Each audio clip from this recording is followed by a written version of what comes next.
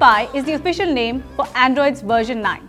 Now Google has rolled out Android 9 and it puts a lot of focus on artificial intelligence, even your digital well-being. And it comes with some new navigation gestures as well. Now first, keep in mind that Android Pie has officially only rolled out to the Pixel and the Pixel 2 series. The Essential phone also has Android 9, but that's not yet sold in India. However, a long list of devices is going to get the Android Pie update soon. Let's take a look at what Android Pie offers. So let's start with Android P and the navigation gestures. Now this is suited for those taller 18:9 displays. Once you activate gesture in settings, then there's a single home button at the bottom. Gestures is similar to how it works on the iPhone X. One has to swipe up for overview, where all recently used apps will appear. Interestingly, the smart text selection feature works in overview as well. For the app tray, a user has to swipe up all the way up and the entire menu appears, though it can be a bit confusing. Also, the Google search bar is now present at the bottom, along with a tray of the last used apps. The next big change is the notifications shade, which has been completely redesigned on Android P.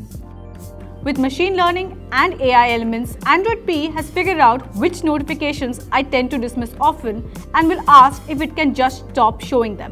A lot of users might find this useful. Notifications are richer and cleaner with more details, as we can see on this Gmail app. Adaptive battery life and adaptive brightness are the other two big features of Android Pie. For this, Google is relying on machine learning. Keep in mind that you have to go to settings to turn them on.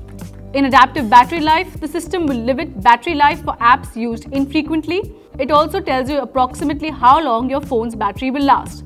This is based on your usage.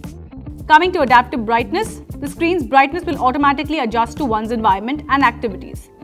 When it comes to screenshots, Android Pie will now let you edit them natively, so goodbye all third-party screenshot editing apps. The other big feature of Android Pie is digital well-being. Now this will only roll out in the fall, and this is all about helping users balance their digital life. Android Pie will show a dashboard where you can track the amount of time spent on the phone, the hours spent on one app, and even set daily app limits. We'll have to wait and see if this can curb the Instagram addiction for some of us. Google has tweaked the DND mode as well. It will now block all visual notifications when the screen is on and locked as well. Overall, with Android Pie, Google is really putting a lot of focus on machine learning and artificial intelligence. Now, whether it can actually curb our smartphone addiction is something we'll have to wait and watch.